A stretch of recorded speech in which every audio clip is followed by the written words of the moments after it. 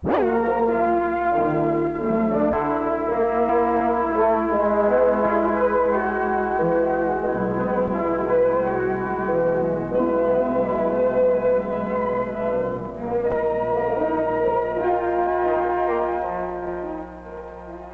all the animal world, the struggle to survive goes on without end. Not only are animals eaten by one another for food, but their survival is constantly threatened by many other hazards. Fire destroys animals, their food, and their homes. Floods claim countless victims annually, as do the frigid blasts of winter, and disease plays an important role in this drama of survival. Man, too, is a destroyer of nature and takes a large toll of wildlife. With all these enemies and dangers confronting them, how do animal species manage to survive? Well, many of them don't. Extinct through great changes in the Earth's climate. In 19th century America, there were billions of passenger pigeons, but reckless slaughter by hunters wiped this handsome species from existence. In spite of the many hazards to their existence, numerous species of animals like the sowbug, horseshoe crab, have survived over long periods of the Earth's history. The species that survive the longest are those which are able to withstand the harsh elements and escape the hungry enemies of their environments.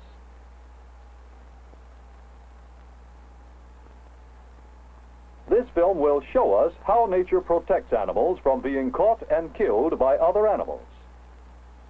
Here, a moth escapes being eaten because it is distasteful to the frog. Most often in nature, animals which prey upon others attack those which are smaller than themselves. But whatever advantages the enemy may have, a wide variety of defensive adaptations gives each kind of animal a chance to survive.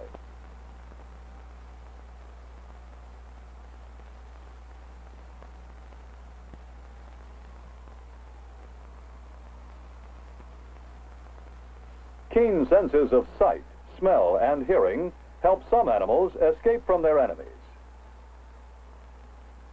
The smaller animals, like insects, which are preyed upon by many alert and ever-hungry foes, have the ability to reproduce rapidly and in large numbers. On the other hand, large animals have few young in their lifetime. Their young take a lot longer to grow to be adults. But once they do, their larger size is an aid to survival, since they then have few enemies to challenge them. Prepare for their young until they get a good start in life. Young scorpions ride about, clinging to the mother for protection, until able to take care of themselves.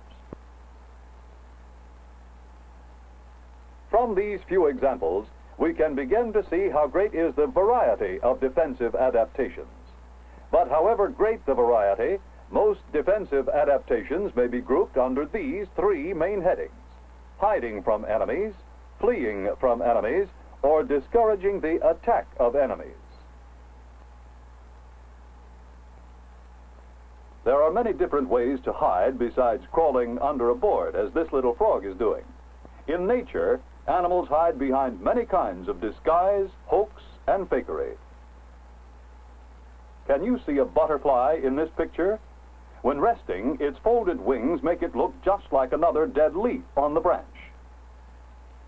Where are the two toads in this scene?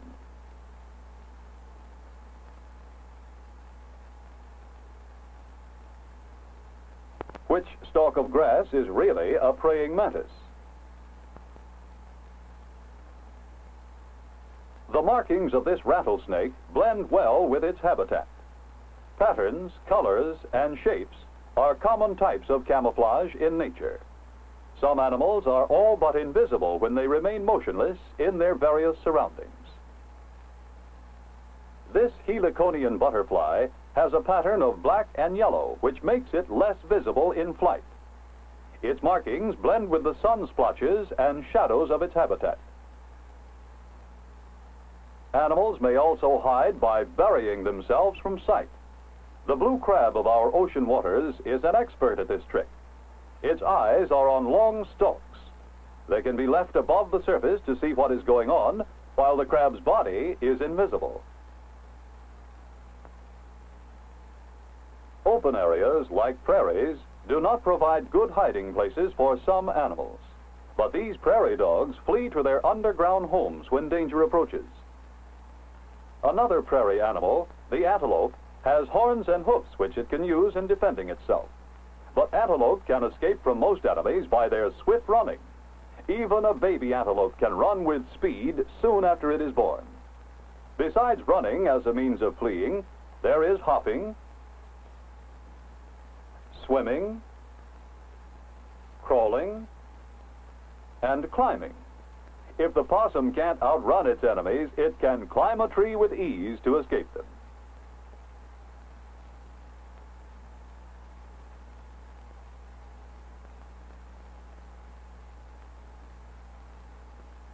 Most birds have keen eyesight to help find their food and to watch out for their enemies. But this egret demonstrates how important flying is to birds as a means of escape.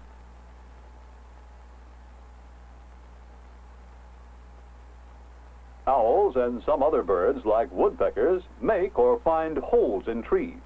Here they have shelter for themselves as well as their eggs and young.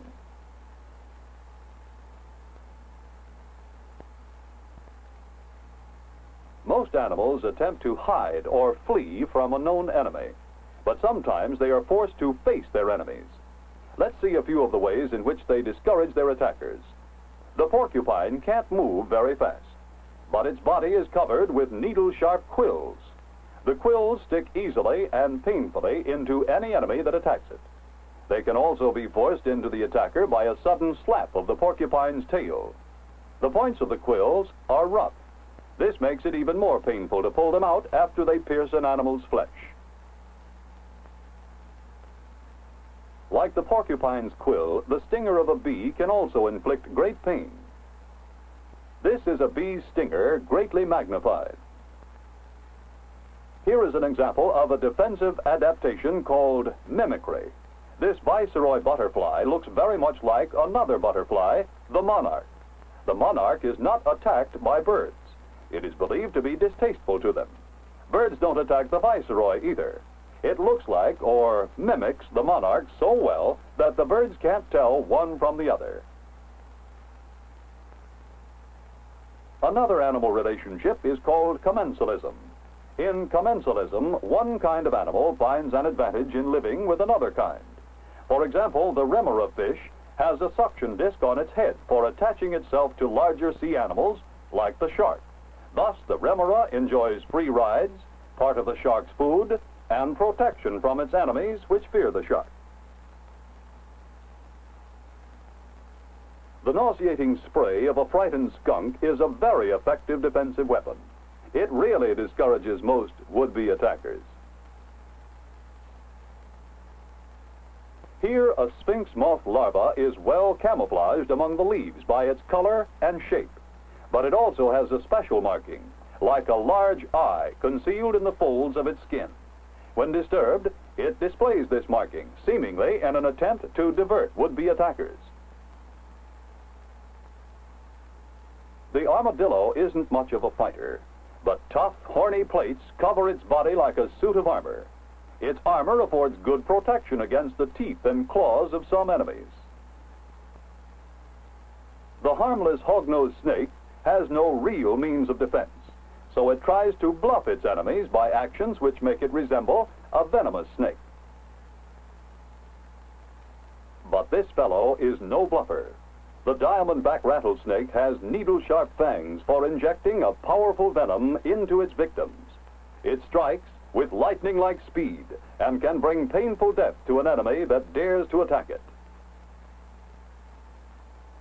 All of these defensive adaptations which we have seen point up the simple fact that to survive in nature, an animal must eat and escape being eaten.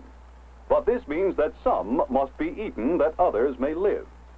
And that is why, in the pattern of survival, some animals are adapted to hide safely, some to flee quickly, and others to discourage their attackers. For in this way, some of each species live long enough to produce a new generation of their kind. By these and many other amazing adaptations, nature has protected, fed, and kept alive an endless variety of animal species through countless ages of the history of the Earth.